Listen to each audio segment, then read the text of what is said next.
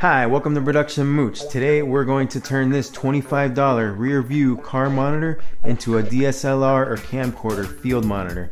No screws or screwdrivers required.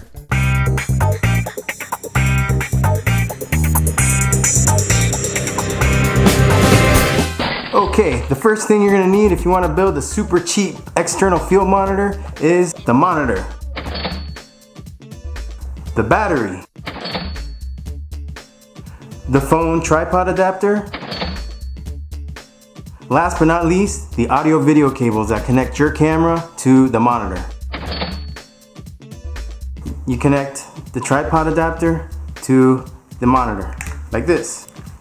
Now you can mount this on any tripod, mini tripod, or anything that connects to a 1/4 inch thread. Then you connect your camera to the monitor. Match yellow with yellow, like that. Then you want to connect your power source, just like that. And you're ready to go. Just turn it on.